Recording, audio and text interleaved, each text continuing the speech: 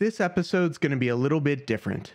In this episode, I'm going to edit down my 3-hour live stream from last week into a 10-minute video. In this version, I'm going to discuss the highlights of the process that it took me to go from never tested track sections and wiring to being able to run a train. Welcome to Humanity Junction, where the city intersects with humans. A quick bit of background, and then we'll jump right into it. I have 8 T-Trak modules. Only one of these modules has ever had trains run on it, but even that one has been completely rewired. Each module is being isolated from the others with insulated rail joiners. There are 4 wires, 2 for each track, running back to a block detection device. The block detection device has been wired to Anderson power pole connectors for easy connections. None of the wiring has been tested. Doing this live was a bit nerve-wracking, but I received some really great suggestions from the chat that helped me move along the setup. The footage from this live stream is sped up approximately 10 times to get it down to the desired length. For additional information, please watch live stream number 4 or leave a comment. Let's get started. This is the block detection device that everything is going to get wired to. It is a DigiKeys DR4088 LNCS. The first thing that I did was sort out all of the jumper wires and put the modules in their general location.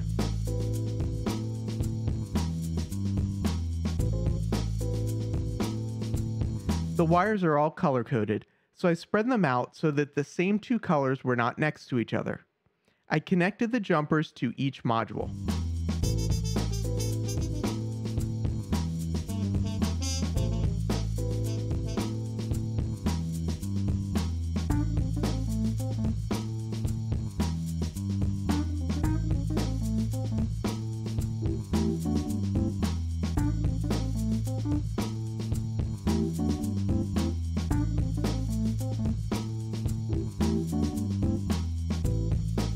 The next step is leveling and then connecting the modules together. I'm using a torpedo level to check that everything is level.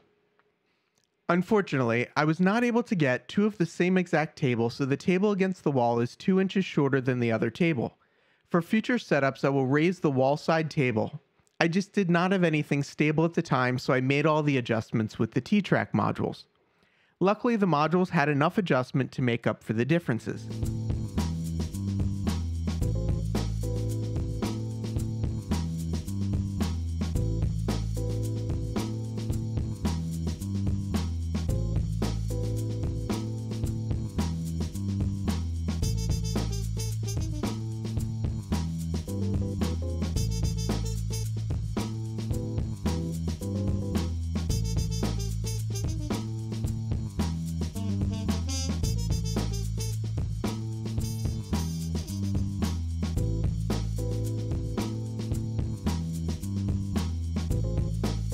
Six of the modules, the ones painted black and the one with scenery, are all from CMR Products. CMR Products is the sponsor of this video. CMR Products has designed and developed several in-house brands, and they manufacture all of their products locally. Please check out their products at the link in the description and use the discount code HUMAN for 7% off of the brands shown in this video. Once leveled, I thought I would start with the module that was at one point working. But if you've seen any of my other videos, you will know that the wiring on this module is pretty complicated. I used my Bachmann New York Central NW2 switcher because it is the DCC locomotive that I own with the most running time. I started by plugging in the track power from the portable control box to the block detection device. Then I plugged in the first module, the one with scenery.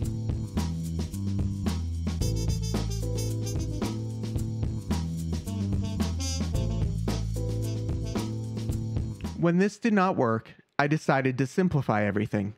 I plugged the control box directly into the other double module that only had track on it. Although I have never used this module before, everything was new, especially the track, so I thought it had the best chances of success. When this still did not work, I decided to try to short out the track with my screwdriver. It was at this point that I realized I was making a very dumb mistake. I forgot to turn on the track power. Once this was sorted out, the layout started to come alive. I cannot begin to tell you how excited I was when the locomotive moved for the first time. Once I knew the control box and the module were working, I rewired in the block detection device. But for some reason, I went back to the module with scenery. Eventually, I went back to what I knew worked. I started adding one module at a time, testing the inside and outside track. On the first corner module, the inside track did not work, but the outside track did. Before I started troubleshooting, I connected and tested all the modules. For not having tested anything previously, I was very happy when there were only 4 modules with issues on one track and the module with scenery that had issues. I used sticky notes to keep track of which modules had issues.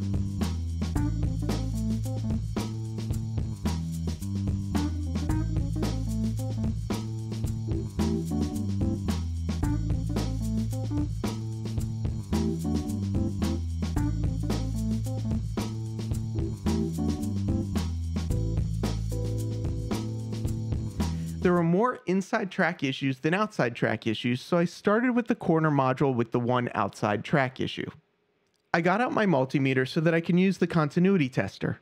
I find a continuity tester a very valuable tool to have when troubleshooting issues. For testing, I determined that there was not continuity from one end of the jumper cable. I eventually worked my way down to a broken solder joint at the T-Trak joiner. This solder joint is something that other members of the T-Trak community identified as a weak point.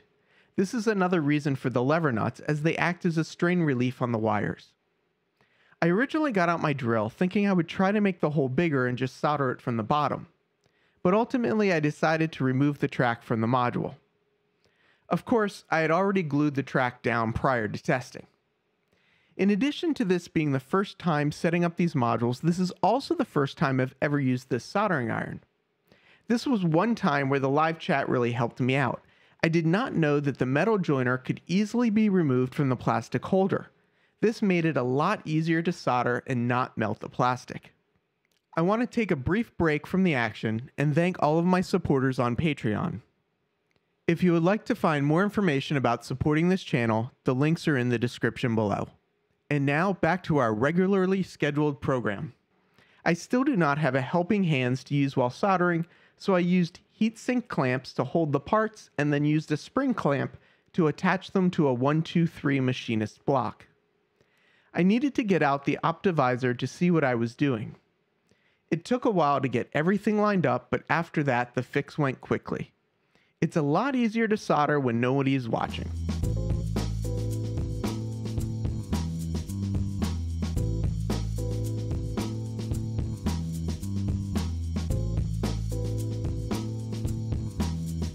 Putting everything back together went a lot faster than taking it all apart. I did not glue down the track this time until I tested everything. And luckily for me, the fix worked on the first try. I think I was just as surprised as everybody else. Next, I moved on to the single spacer module. This is where I made another mistake. My initial tests with the continuity tester had similar results as the corner module, so I jumped to the conclusion that I needed to resolder another rail joiner. Therefore, I moved ahead with removing the track from the module instead of doing further testing. This part is really hard to watch. This one was glued down a lot better than the corner module. At this point I realized that the issue was not a broken wire. It turned out that I'd pushed the wires too far into the lever nut so they were contacting the insulation and not the copper. I rushed the testing and ended up making additional work for myself. Luckily, I learned my lesson, and on the next 2 modules, I tried the simple fix first. Using the continuity tester, it was very easy to identify and fix these issues. I kept testing the train between each fix because I was getting more and more excited that I was getting closer and closer to making a full loop.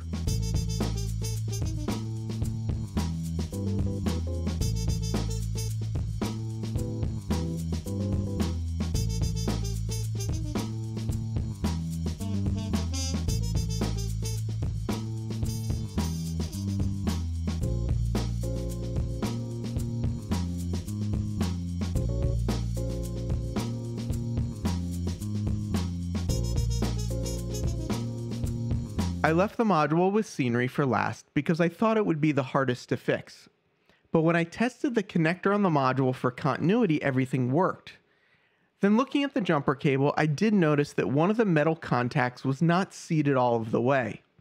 It was not easy, but I did eventually get it completely seated. After reconnecting everything, it still did not work, but I saw some signs of life. I thought that after I did the final scenery work on this module that I'd clean the track and run trains, but it's looking like this was not the case. I ended up using CRC 226 for an initial cleaning and tried to get away with just that in the track cleaning car, but it became quickly apparent that I needed something more abrasive. I got out my yellow Perfect Cleaner first, as it is the least abrasive of the track cleaning blocks that I have. I just kept running the train with the cleaning car, and when I found a spot that needed a little extra help, I added in some elbow grease.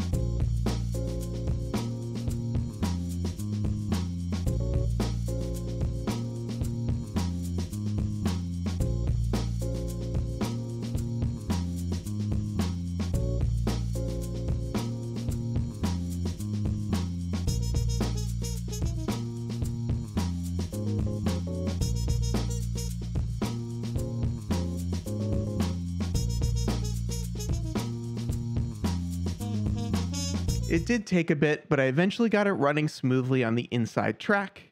Then I moved on to the outside track and also got that working.